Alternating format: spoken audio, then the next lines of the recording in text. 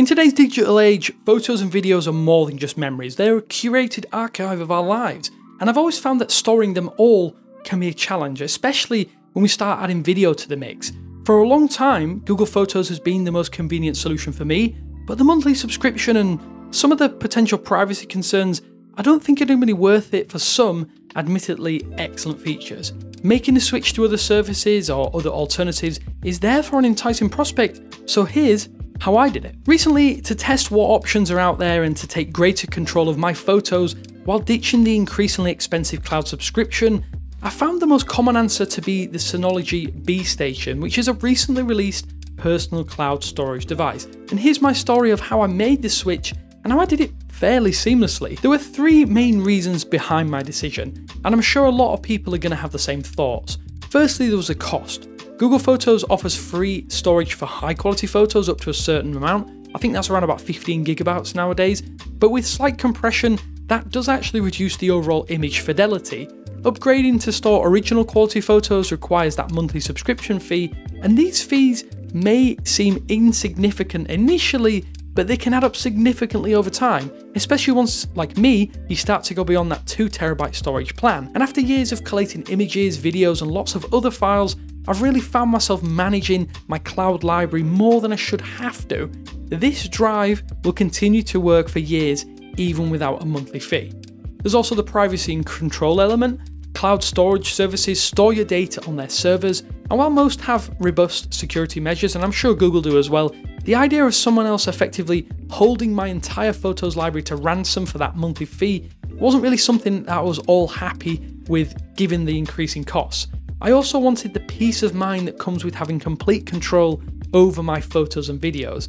There was the added benefit that I could give family members access so that they could keep their precious memories backed up without being tied into a monthly subscription fee, or me being tied into having to pay that for my family members. And of course, that leads me to the final reason that I was looking at another solution: family backups. I'm not the only person who wants to back up their photos, videos, and files in my family group. Personally, I would have just opted for a completely offline solution with external drives and be content with manually transferring things over. And I do this a lot with SD cards and SSDs anyway. While that's great for me, one person, my family members are not really tech literate or reliable enough to ensure they back up their files by plugging devices into a PC or Mac and then transferring them to an external drive. Some don't even own a computer, so a solution that removed as many layers of frustration was a must for me. So here's why I settled on the BeeStation. Firstly, it comes with a one-time fee, or hopefully a one-time fee, as it provides local storage for my photos,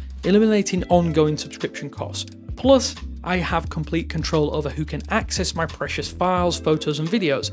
It isn't a perfect storage solution by any means, and it's not exactly cheap, but it is cheaper than a few years of similarly rated Google Photos storage, as this comes in at 4 terabytes. Secondly, it's under my control. The drive will live at my house, is connected to my network, and means I can troubleshoot anything internally before I'd let others access it. And finally, my previous experience. I've used several Synology products over the years, so this felt like a really good compromise between convenience and cost. Setting up the BeeStation was an absolute breeze, I have to say. It comes pre-configured, so all I had to do was connect it to my network, power it on, and then use the Synology Assistant software to take me through the remaining steps. Within minutes, I had access to the BeeStation interface through a web browser or the mobile application. The interface is clean and it's user-friendly, with a little bit of a hint of Google Photos, or at least older builds in there, making navigating files and my photos super easy. There are some potential pain points though, and the biggest of those was initially transferring my content over from Google Photos. I was really worried about the arduous task of migrating years of files from my Google account to a new service or a new backup option. However, those worries were really unfounded after moving my photos from the Google Photos application to BeeStation, as it was actually really straightforward thanks to the Google Takeout function. So to initiate the transfer, it's as easy as logging into your Google account, then going to takeout.google.com, sign in here, and the rest is pretty straightforward. From there, I selected Google Photos for export and ensured all photo albums were included. I toggled that on, and this was chosen to capture my entire collection. and also to ensure proper metadata transfers like dates and locations. It's also worth noting your Google account language, for some reason, needs to be set to English before even attempting to create this export. This step might seem unnecessary, but according to Synology, at least Synology's support forums, it helps the BeePhotos application you'll use with this to organize your photos chronologically and visually. Next, I opted for the .zip format when exporting this for easily handling, or at least handing over to the BeeStation, and chose the one-time export for delivery. Once the export process was complete, which definitely took a while, I downloaded the zip file containing all of my photos, or hopefully all of my photos. The BeeStation hardware comes with a built-in photo management, as I mentioned, called BeePhotos. Within BeePhotos, I designated a folder on the BeeStation to store these. This folder can be renamed and organized for future reference based upon my own preferences. For now, I left it as it is. And finally, I used the BeeStation desktop app to upload the downloaded zip, which seems really counterintuitive, to that designated folder. The upload process may take a while depending on your photo and video collection, but I will say the BeeStation will keep you updated on the progress so you do know where you stand at any point in time. The secondary pain point for me was, why would I choose this solution over traditional hard drives?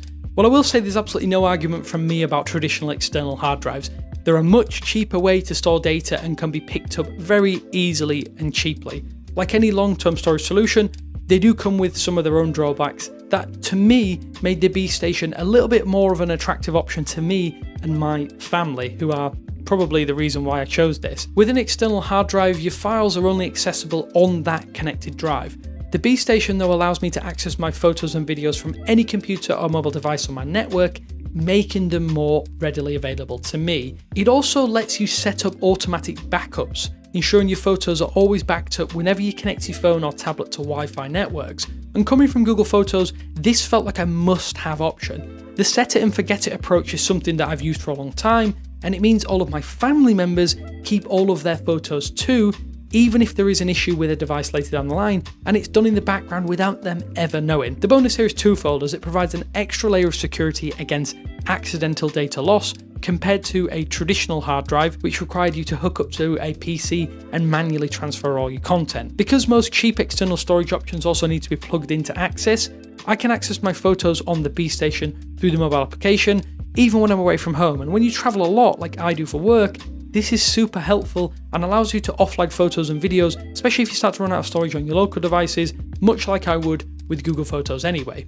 I also really wanted the ability to let those family members store their own files, as I noted. The BeeStation allows me to create user accounts with different access levels, and this lets me share my photo collection with my friends and family while controlling who can see or modify what, and mimics that shared album feature that I really do love on Google Photos. For these reasons, while I will say traditional hard drives offer that lower upfront cost, the BeeStation's features and functionality provide a much more robust and user-friendly solution for managing a large photo collection across multiple people and multiple devices. The most disappointing aspect though of the BeeStation is that it has a completely sealed and relatively slow 5,400 RPM internal drive.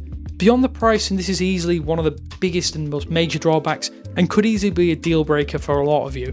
For raw backups, I think things should be okay, but if you have an incredibly large library, especially above that 4TB limit, then I would have to say you'll probably look for a more expansive solution. It will be absolutely fine for my specific use case, but it is worth noting that you can expand the storage using the built-in USB port should you need that option. I would love to see Synology though add or remove a user replaceable drive if an updated model does ever get the green light in future though. Some of you are probably shouting at the screen, why don't you set up a real NAS system? Well, I think that would be overkill for most people, and in my case, I think this probably is a little bit too much. That said, I have used the Synology DS923 Plus for quite a long time as my catch-all backup for my video content creation process.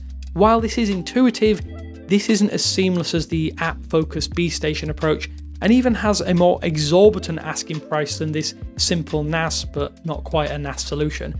Because I had great experience with that specific setup, it meant that I was intent on trying the BeeStation in the first place. If anyone out there is also wondering, I wouldn't recommend picking up the BeeStation as a Plex server.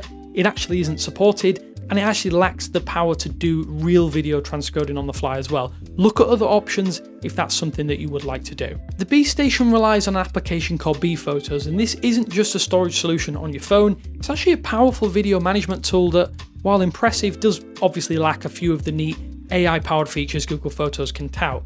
That said, I've actually really been surprised at how well it handles what I wanted it to do. Maybe years of Google's cloud storage plan have warped my sense of what other brands could have achieved, but it has impressed me, I must admit. The most important part of the BeePhotos application is that it can automatically back up photos and videos. That was the selling point for the application itself. Just like Google Photos, it means I don't really lose anything, and it means everything is there, available to me when I'm connected to a network. But like 99.9% of products these days, BeePhotos does have its own AI baked in to categorize my photos based upon content automatically. It can identify things like landscapes, portraits, objects, and even some faces. This makes searching for specific photos a little bit easier, but it isn't quite as good as Google Photos. It also includes another function that you might recognize, and that is facial recognition groups, making finding photos of specific people an absolute breeze. And I think this is especially helpful for large family gatherings or people with large family libraries, especially if you have trips with multiple friends. Not that I will say I take too many group shots nowadays. Another bonus is that you can also, from the application, download pictures and videos for offline access or add them to your device's camera roll, so you're not limited to just viewing the files themselves within this app. You can take them with you if you want and view them on another device. The thing is, if you're wondering, is this setup worth it? I think while the BeeStation is actively helping me rid myself of a costly 2TB Google One subscription plan, it isn't without some pitfalls of its own. I mentioned that slow drive speed, that's one of the biggest ones.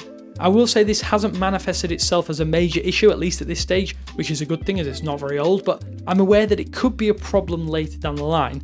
And having one sealed drive isn't exactly the greatest design choice environmentally, and if you care about data redundancy. I think for that reason, this could be considered a terrible solution if the drive inside fails. Although this is a criticism, you could probably level that at external drive backup processes as well, and it's something I have experienced with external drives in the past as well. To put it simply, I'd call this a super basic personal cloud that I think does make it incredibly easy to get started moving backups under your complete control.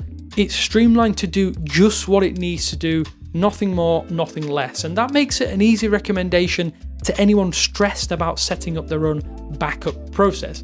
Having tested with my tech illiterate parents and my siblings, this has been the easiest way to cut the Google Photos cord, and the only pleasant experience I've had trying to do so far, I must admit. I appreciate there are some major pitfalls, but it could be a really good middle ground for people wanting a similar solution to some offline storage woes. Alternatively, you could just ignore this video and stick with Google Photos. I have to say, it's still great for most people, especially as it's seamless, it has incredible features, and you do get 15 GB of storage as part of a Google account anyway.